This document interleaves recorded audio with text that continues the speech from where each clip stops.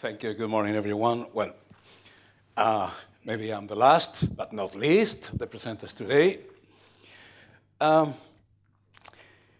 me take this opportunity to present with some arguments from a city's point of view about all these green issue, environment, jobs, and all that. Based on my experience in Bilbao and a fair number of cities that we have researched in the last 25 years, that's about over 200 cities throughout the world, we have come to some conclusions. So I want to make this really brief. Number one, it is about people. So you need to create a community, one community, with the people who are going to make it happen. In a city, there is usually more than one community. There are many different people. We call that diversity. It's very good. But at the end of the day, if you want to have one common project for the future of the city, you need one community. If you have many communities, you will need many projects. And when we talk about sustainable development, there are not many alternatives. So on the one hand, you need one community.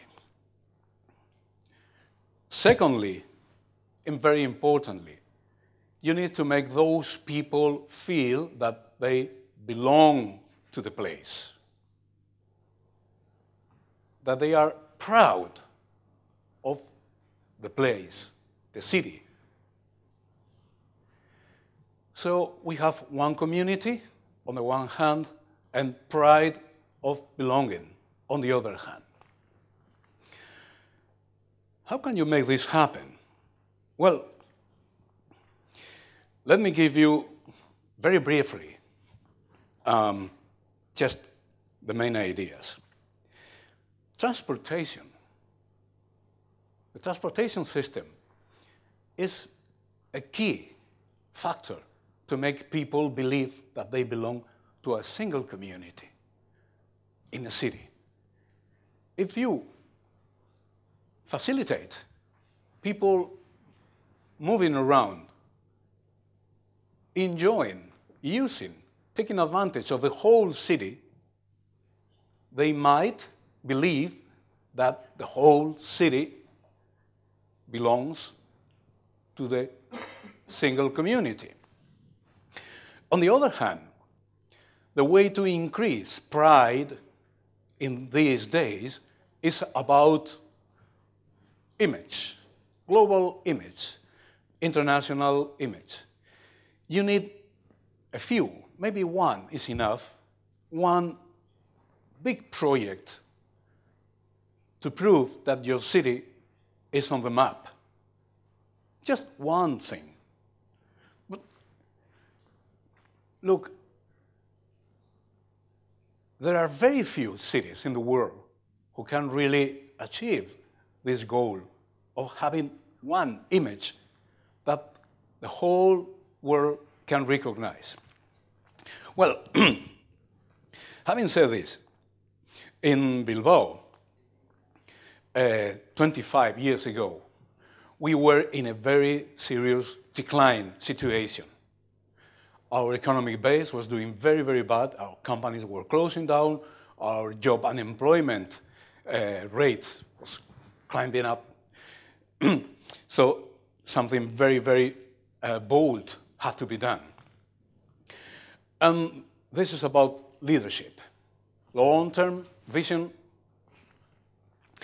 So the leadership came up with this idea. Let's create a public-private partnership, that is Bilbao Metropoli 30, to design the vision of the future and make every one of us feel that we can create that future.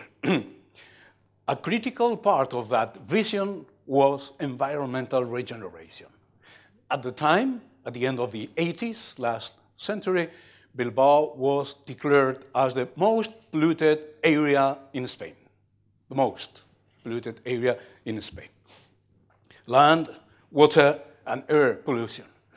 Well, a lot of investment, a lot of effort was put in place, but I have to highlight in particular how the river, all the rivers around Bilbao, there is a main river and several smaller rivers, of course, were regenerated from zero life, zero oxygen in the water. That means the water was, in reality, a chemical mix of all kinds of pollutants. The river water was cleaned, and the new sewage system was built to make the area of Bilbao one of the best water treatment areas maybe in the world. The total investment for this project has gone up to 1.5 billion, American billion, of course, euros. And I want to point out right now one very important factor for the success of this kind of projects, based on what I said earlier. But let me show very clearly where did most of the funding, of the money, come from this 1.5 billion euros. And this is where the money came from. We have been paying every month double the tax for water in the area of Bilbao to fund the recovery of the river and to build a new water treatment system.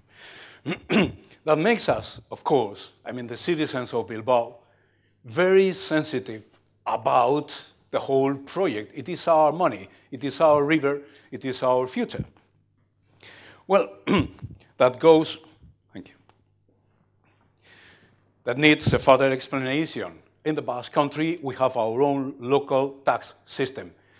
I mean, we pay taxes to our provincial authority, to our provincial government. Almost all taxes in a very small community are paid locally.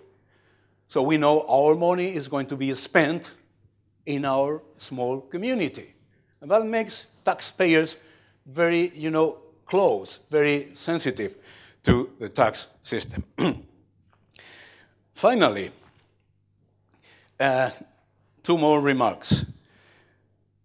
Our population in the Basque Country, as I believe in the whole Europe, is declining. Our indicators show that by the year 2030, there will be 5% less Basque people in the Basque Country. 5% less is a lot. Even counting the new immigrants from Latin America, Africa, and so on, still 5% less. So we need to attract people, especially talented people from other places. And for that, the environment is one important factor. We need to revive our industry. We have come to the conclusion that the economy, being a very complex thing, at least in our case, and maybe in many other areas of Europe, our economy is based on industry. Green industry, of course, but industry. So at the end of the day, we need to make things, real things. We expect that in less than 15 years, job growth will be at least 50% of the new jobs will come from green industry, green activities. So in a nutshell, We come from a very difficult situation in the last 30 years. I think the Bilbao example is a successful story for many cities in Europe and in the rest of the world. That success is based in a community which is very proud of being, of belonging, with a leadership that is able to collaborate with each other, public-private. We recovered our environment. We invested a lot of money, of our own money, in that future. We hope that our population in the future will be not less, but better, because we will attract people from other places to a very prosperous community.